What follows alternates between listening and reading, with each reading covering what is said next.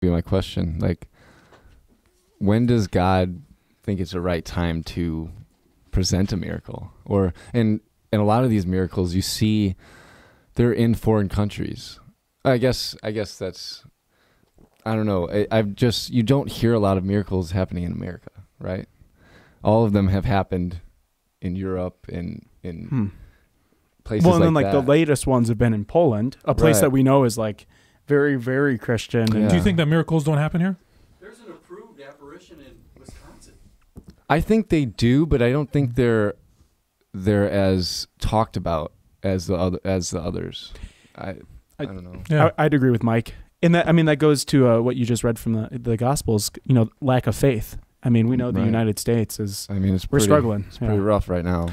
I don't know, guys. I think this is where we're gonna diverge a little bit. So I think there's certainly, you can look around popular culture for sure. You can look at the media landscape and see like we're definitely straying. But I think you get into the hearts and homes of people. I think the faith is still very much alive. So let's unpack your question then, or your perspective, like miracles. Why do they seem to? Yeah, why do they seem to always happen away from here? Or why does God even decide to intervene, show a miracle? Like, I don't know. Yeah, there's tons of people that will say like, just hypothetical situation, young kid has cancer, parents, are like just begging God for a miracle. And then like, a miracle doesn't happen. And, the parents, like sometimes people will lose faith because of that, like they beg God. So things like that. Why does God not intervene with a miracle in those situations, but then at other times will, That's so hard for those people. are two separate questions then. So let's stay on, because that's a good path you're starting us on here, Mike. So the miraculous happens all the time, I would say. Okay. It's just, again, this is just my perspective. I think the miraculous happens all the time, and there are some approved miracles in the U.S. Bob threw out, there's a miracle in Wisconsin where Mary appeared to a young girl. And was that recently? I don't know the dates on it. Do you, Bob? It was relatively recent. I'm not sure. I thought it was like in the 90s. 90s? I mean, that's kind of recent. Let's see. Yeah, I'm looking it up right now. So it's Our Lady of Good Help in Champion, Wisconsin. Okay. 1859. So I mean, that's not too far off. Yeah. Well, in that's the what I'm big picture, saying. it's recent. Like, it's always been in like just older times. There's a couple that you read about 2001, 2013, but a lot of them have happened in centuries past, Sure. I don't think people believe as much, so it doesn't carry through the media. So That's true. Yeah. About these things, but We're certainly desensitized to Oh, like. 100%. Yeah. True. do any of you guys know somebody that actually experienced a miracle? Actually, yes. Yeah, I did. Had a miracle. His son Right. had a miracle happen that cured him. Yeah. Well, here's the thing. I mean, this is where we defined what a miracle is when we first started off, right? Something that causes awe, something where we don't necessarily understand the cause. Mm-hmm. Then because we can all point to things that we think is miraculous in our lives. I'm sure we can all, like, at one point or another say, wow, that was miraculous. Absolutely. Yeah. But what does the church tell us for like popular veneration and acceptance of a miracle? So there's if we can boil this down. First of all, veneration, just for those that don't know. Break it down. Basically, veneration is when you, what's a good way to say it? Reverence, or like pay a certain kind of respect or gratitude to something. So like you would venerate, obviously God and like the saints. And venerating isn't like exactly the same as worshiping. It's like we don't worship saints. I mean, that's a common thing about Catholics. We do not worship saints, but we venerate them. So we reverence and give them a certain kind of respect that's special. So I think that's a decent definition there. Yeah, and with that, Andrew derailed my thought. Yeah, I was going to say, where I'm sorry, we I'm going, glad guys? we defined it. No, I'm just kidding. No, you were talking about miracles. Miracles. Yeah, so what we're focusing on this is all leading toward Eucharistic miracles. We want to talk about miracle in the sense that this is the church, the Christian community, like holding up an occurrence that has been studied, that has been looked into, and that has been verified and declared. And so just like there's a scientific method for observing the natural world, the church kind of has a method here. not only, right, there's one for declaring saints, but there's one for investigating miracles. Right. And that's the type of miracle that we want to focus on because it's more objective, right? It applies to all of us. And it has evidence. Evidence. So with that type of miracle, I think there's a lot of them. But part of this process is observation has to take place. And so what happens first typically follows this timeline. You witness something happen, right? Let's say my mom's side of the family is Greek Orthodox, so Eastern Christians. Right. And there's actually a church out Chicago suburbs, St. George. Shout out to St. George Orthodox Church. They had an icon that streamed myrrh.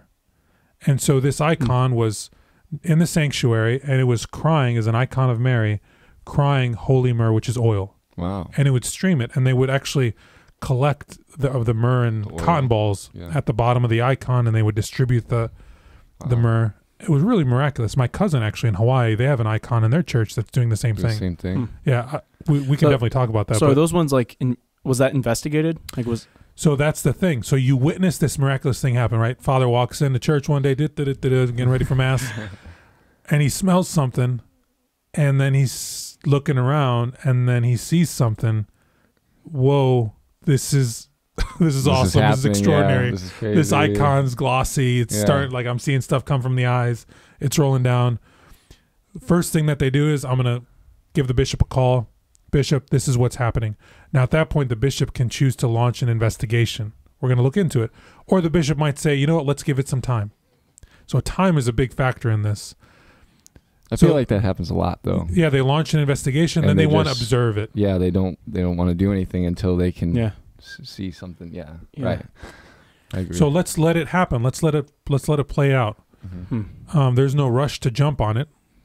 So we're going to launch an investigation. We're going to observe it.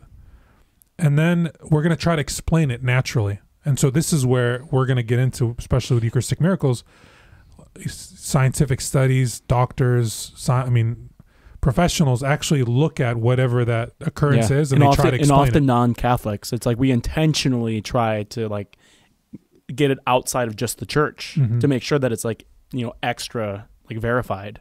And so there's no bias. Yeah, and we're not like trying to. The church isn't trying to deceive the people. No, what's the point in it? Exactly. Yeah. So what we do is we're gonna investigate. We're gonna observe. We're gonna try to explain this naturally, and if we can't, right, we've exhausted that, but we need an answer. Then a declaration is made, and that thing is proclaimed miraculous, and it's held up for reverence. Mm-hmm. So you see that a lot with like Marian apparitions. A lot of people will claim to see Mary a lot, yeah. But the church engages this process to verify that something is in fact happening that isn't naturally explainable. And so like the apparition in Wisconsin would have gone through a process similar to this, right? Sometimes the Vatican intervenes. Mm-hmm. A lot of the times it's the local bishop who conducts this investigation. And I say all that to help us understand a little bit about the process behind miracles, but to get to your question, Michael, that's why they don't tend to happen here. We're a relatively young church and country. Right. So that's why a lot of them, they're still in Europe and the Middle East, and right, because they've had time for these things to happen and to enter into like popular Catholic culture where they're held up for reverence and they become like associated with piety. Right. We went to Lourdes, we went to Fatima. Those happened a while ago. So they've been observed, they've been verified. Miracles have happened off those apparitions. Wow. It's part of our spirituality. So people actually make pilgrimage. That's why they're kind of held in high esteem. I'm sure that's happening in the U.S. We just need time for it to flesh out. For it to flesh out, for it to be approved, for it to become part of our spiritual piety. Well, that makes sense. Absolutely. Yeah. What do you think of that, Andrew? It's funny because so I love this is like off topic. I love reading about exorcisms and like demonology something about and all demons. that. And it's just the parallels though. The parallels are just crazy because it's like the time thing is big. Because if somebody like comes to a bishop or a priest looking for an exorcism, a big part of what they do is like they have to go to a psychiatrist, psychologist, a normal doctor. There's all these steps to make sure that the person isn't just faking it or faking. Yeah, because you'll see that sometimes where somebody's trying to undermine the church by like saying, oh, like I wasn't possessed, I just acted. Or like people that have maybe like a mental disorder, schizophrenia or bipolar or whatever. And so they might think they're possessed even though they're not. So there's this process to like weed out those that are not in a like a demeaning way or whatever, but like trying to weed out those that are actually not possessed. And the time factor is huge because it's the process of going through all those other steps with the psychologist, doctor, all that takes many, many months. And so if they can like make it through all that and there's no other like natural explained phenomenon happening, then they'll start like see an exorcist. And even exorcists, just reading all these books, Father Gabriel Amorth, he was the exorcist for the Vatican for many years. Actually, he might still be, I'm not sure. But he's written a lot of these books trying to educate people about demonology and exorcists and all that.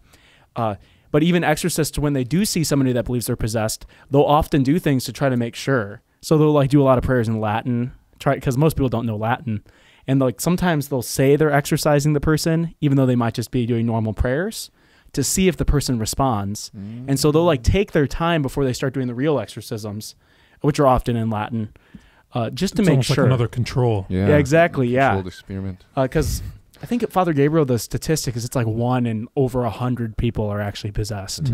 So the majority, it's just mental health things, right? Or it's just made up, or various things.